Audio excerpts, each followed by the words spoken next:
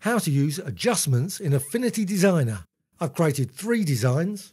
I'm going to add adjustment layers to those. For this video, I'm going to mainly use black and white. Go to the Layers panel and select one shape. Go to the Layer menu and New Adjustment. I'm going to use black and white, but there are many others to choose from.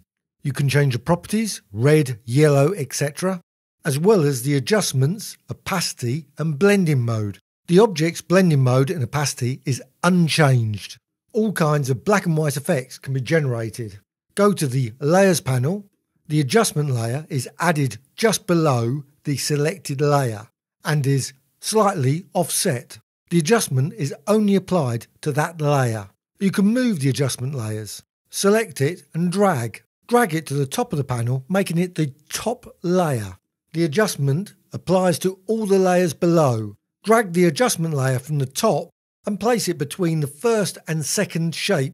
The 2 layers below are now affected by the adjustment layer.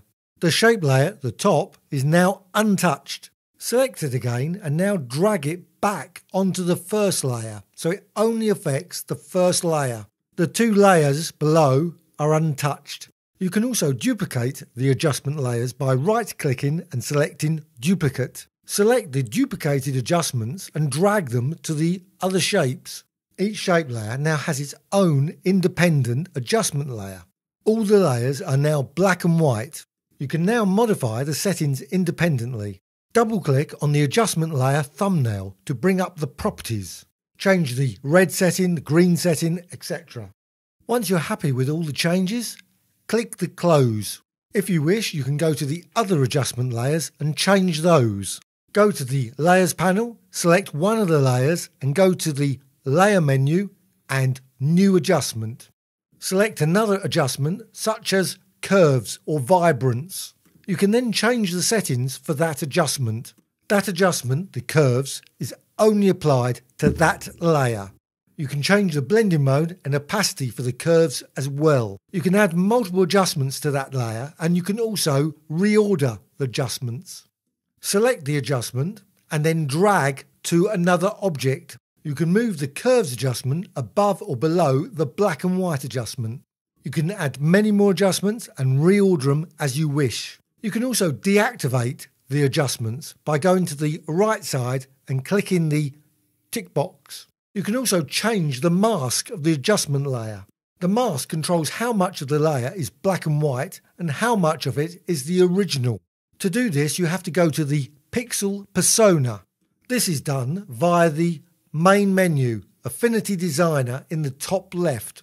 The Pixel Persona allows you to modify the mask by using paintbrushes as well as a erase brush.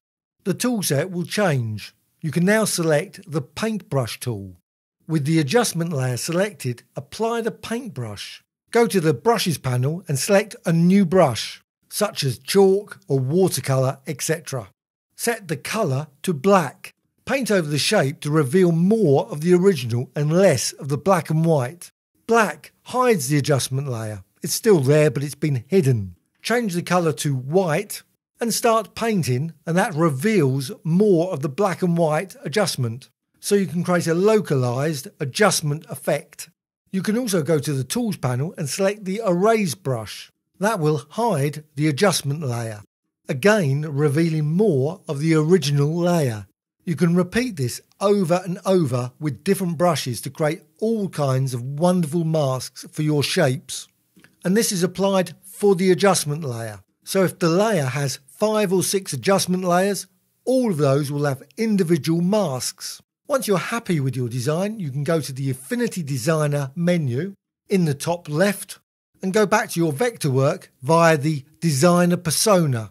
The tools will change from the pixel tools to the vector tools. At any point you can go to the Layers panel and to the right side of the adjustment layer and deselect the tick box to deactivate the adjustment black and white and curves, etc. This tutorial has been used in black and white. It could use any of the other adjustments. I hope you found this tutorial of interest. I'm always adding new tutorials about Affinity Designer and others. Please subscribe to the Graphicxtras channel. Also, please add a comment or two, as well as a dislike or like. Thank you very much.